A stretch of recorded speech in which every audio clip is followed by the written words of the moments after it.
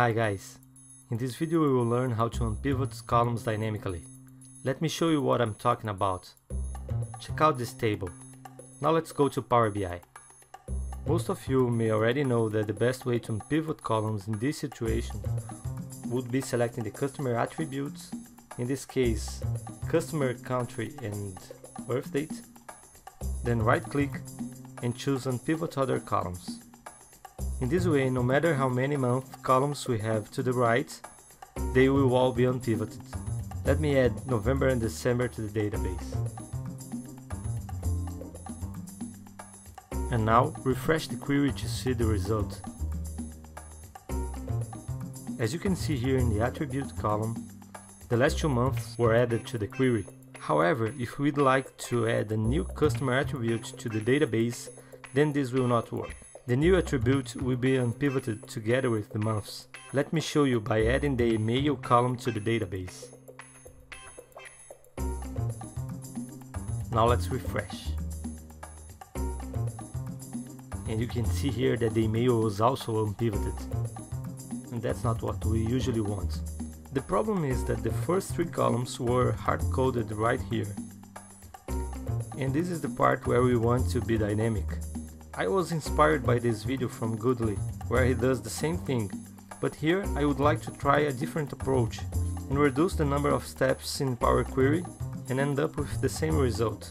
His solution relies mostly on the user interface buttons, which is perfect, but here we'll need to explore the M language a bit more. Let's delete this step. And now let's click the FX button and add a new step. Here we will use the table.columnNames function to retrieve the headers of each column. I'll rename this step to column names just for better readability.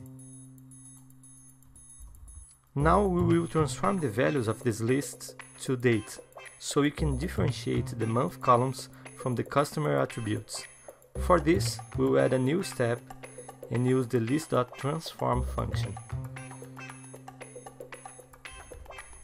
Using the previous step name, type each and then concatenate 01 in double quotes.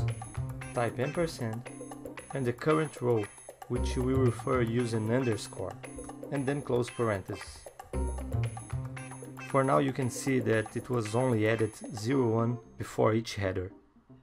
In order to transform to date, we need to use the date.from function right here. As you can see, the customer attributes obviously cannot be converted to date, but we also don't want to see that error value. We want the actual header name. So let's type try before converting to date. And otherwise, we want to retrieve the name in the current row. We are almost there. I will just rename this step to transform to date. Again, this is for better readability only. And now we'll add a new step that will select the header by checking if it is a date or not. So let's use the list.select function referring to the previous step, and then type each, and let's check if the current row is date. You can see that only the dates were selected, but we want the customer attributes instead. So let's type not, and then put the rest in parentheses. And voila! We got the headers we want. Let me just rename this to keep headers. Now let's go back to the navigation step where we have our data untouched, and then use the Unpivot Other Columns on the first 2 columns on purpose. I know this is not correct. I'm just doing like this so we can see how the columns will be fixed by the end of this query. Copy just the step that it refers to, which is this customer table, and move this step to the end of the apply steps list. Now just replace the step it refers by pasting the one we just copied.